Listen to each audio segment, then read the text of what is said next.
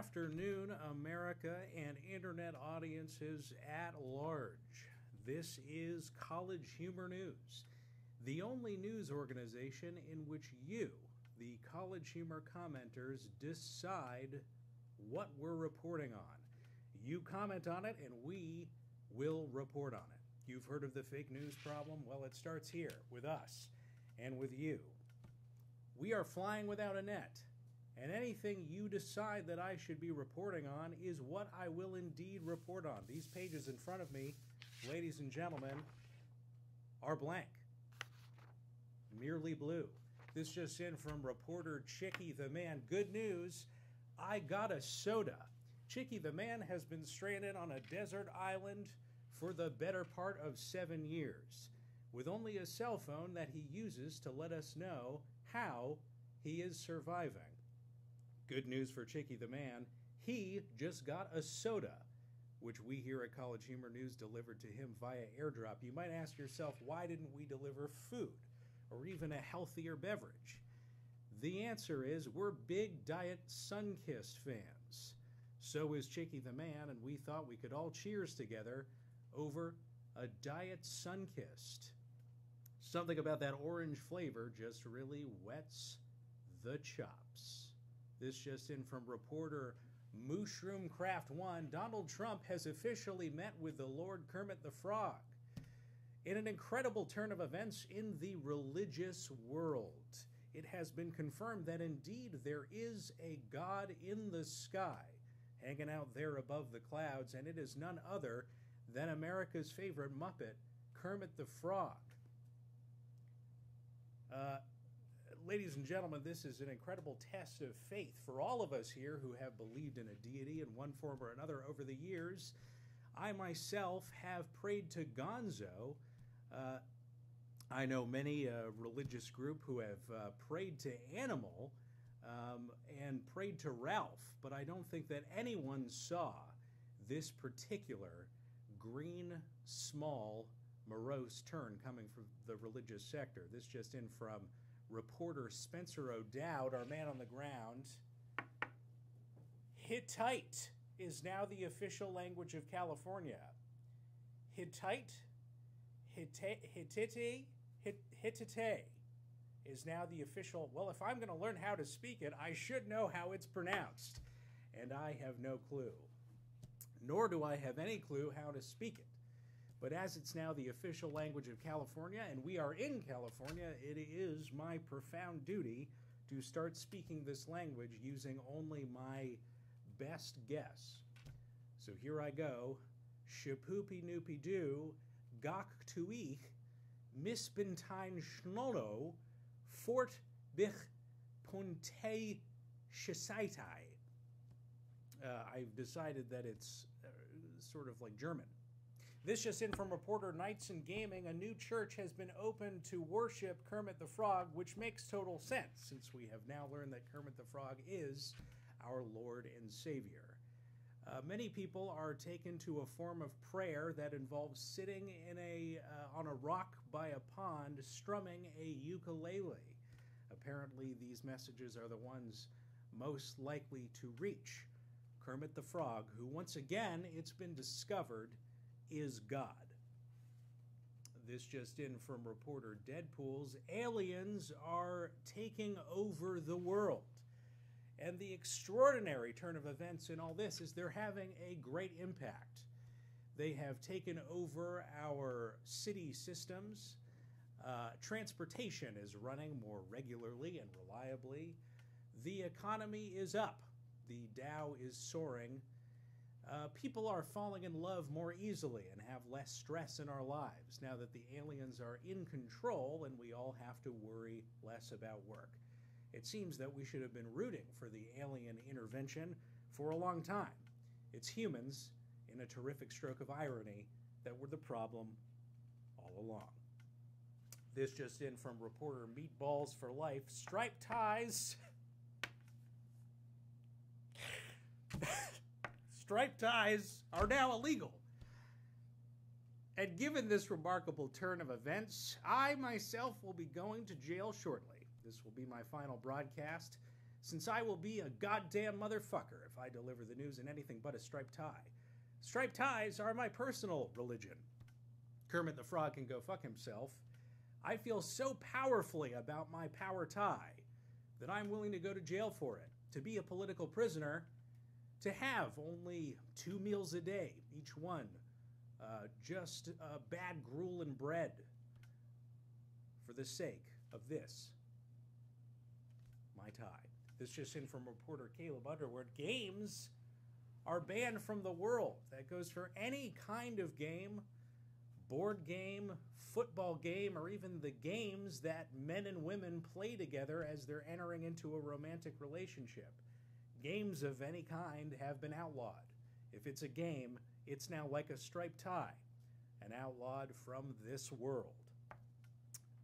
Which makes all the sense in the world, since games, especially those played between a man and a woman as they enter into the brief but important period before they fall in love, are manipulative and bad. I myself don't play games. When it comes time for me to venture into that brave frontier of love, I'm straightforward. And I say things like, hey, your nose is pretty, want to grab an avocado sandwich? I find that the straightforward approach is best. Sorry, this just in. Breaking news now from Cool Bro. Striped ties are now legal again, and I will no longer be a political prisoner, which is good news. And yet bad news. It is bittersweet. I was prepared to go to jail for the sake of striped ties, which, again, I will say are the one thing I love most about life on earth. Putting on this tie in the morning gives me a sense of purpose, a sense of power, and even an erection. The fact that they're legal again means that I will no longer have to dodge the police, as I've been doing, not so successfully by airing this broadcast, but I can live in peace, knowing that righteousness, meaning a boner in the form of a tie, is alive in the world again. This just in from Nicholas Caldy. Your mom, meaning my mom, is making ravioli. Now, my mother's ravioli I've been eating since I was about 7 years old. It is the perfect combination of cheese, rubbery outside, and bland tomato sauce. You may not like my mother's ravioli, and in that case I say to you, go fuck yourself. My mother's ravioli is the most tasty thing on the planet. As far as things I like, I'd put it right up there with striped ties. Now, sometimes my mother would make manicotti. And at those times, I would look at my mother dead in her with my cold eyes, and I would say, what are you doing? Since manicotti is just like ravioli, but with less noodle. And who in their right mind, ladies and gentlemen, wants less noodle? This just in from reporter Isaac Fernando. Pokemon are attacking the Trump Tower. But Mr. Donald Trump does not seem to be fazed. He's running around that tower with phone in hand, yelling, gotta catch 'em all, gotta catch 'em all. Secret Service are hot on his tail trying to tackle him in order so that he can be safe from the Pokemon, and yet Mr. Trump seems to think that this is some sort of game. More and more Secret Service are pouring into the building, and Mr. Trump, however, seems unfazed. Once again, chanting, gotta catch 'em all, gotta catch 'em all. This just in from Jason Hunter Leaf. Ravioli is illegal. Well, ladies and gentlemen, I am a man on the run again because I will not stand for a political system in which my favorite noodle dish is illegal. I stood up for striped ties, and I will stand up for ravioli too, even if it means eventually being put in front of a firing squad who riddle my body with bullets and leave me a heaping mess of tomato sauce-ish blood on the ground. This just in from reporter Alfie Chineri. Breaking news, my dog is on fire. I have here on my computer screen a little home surveillance system that I've been watching in order to make sure that my tiny little Yertle left alone today for the first time is okay. Apparently he is not. He managed to climb up onto the stove, to light the stove in a remarkably tragic turn of events, and is now streaking around my house, himself on fire, lighting fire to all of my personal possessions. He is almost like a little fireball. Eventually, I can only assume that he will die, turn to a crisp and lay on the floor, forfeiting his life to his new fiery destiny. And at that point, he may light less of my house on fire. Therefore, while it is tragic and I feel incredibly emotional about it, I can only hope for his quick death in order so that my house might be more safe. This just in from reporter Brandon Farmer. Vowels will be phased out by 2020. Apparently this move comes from our new incoming administration.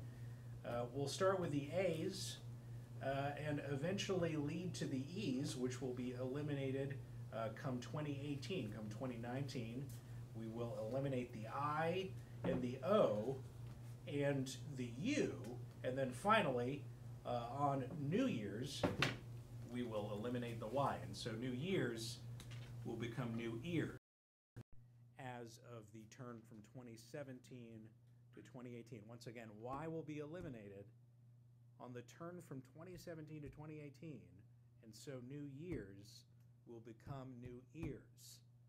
I want that to really settle in to everybody, and so I will say it one more time. New Year's will become New Ears. I'm being told that our time is running a little short, but I suggest we do another few minutes.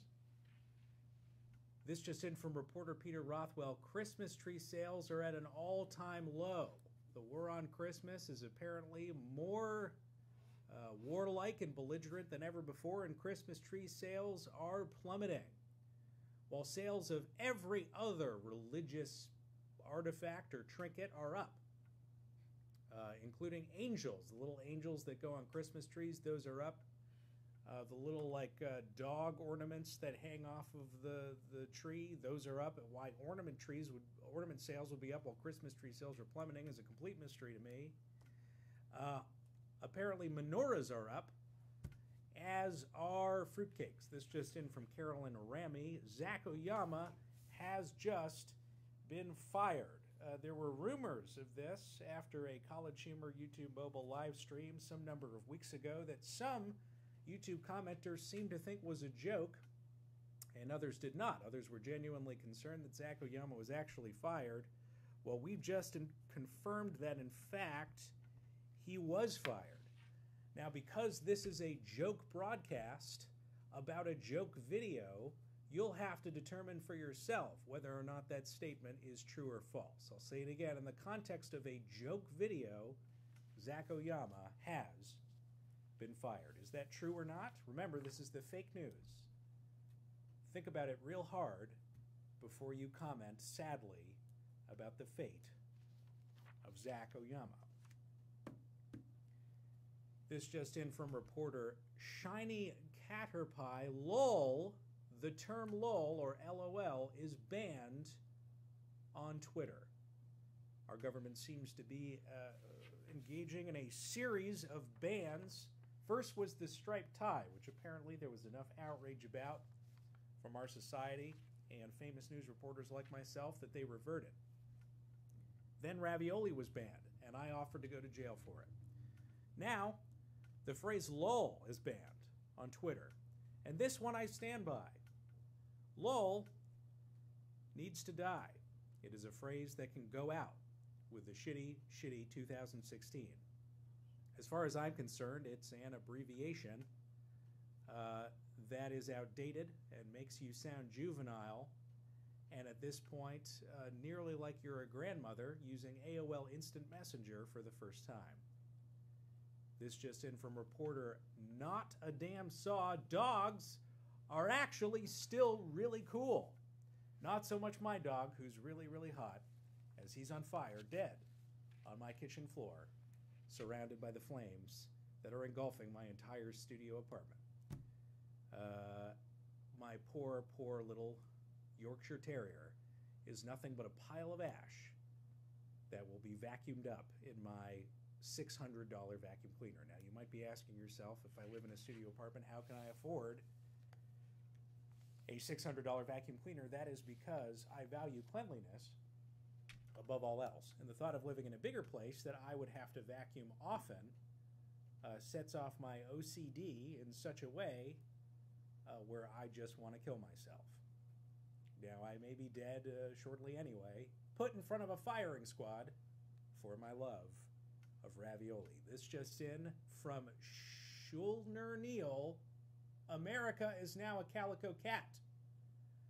In a remarkable turn of events that can only be described as the strangest thing to happen since the reveal of God being Kermit the Frog, the United States, if you back out enough from space, NASA has just revealed, is about the shape and coloring of a calico cat. BuzzFeed has reported to already launch 190 articles about this, and one very cute video in which America, as a calico cat, seems to be getting along with Japan, which is the shape of a St. Bernard dog.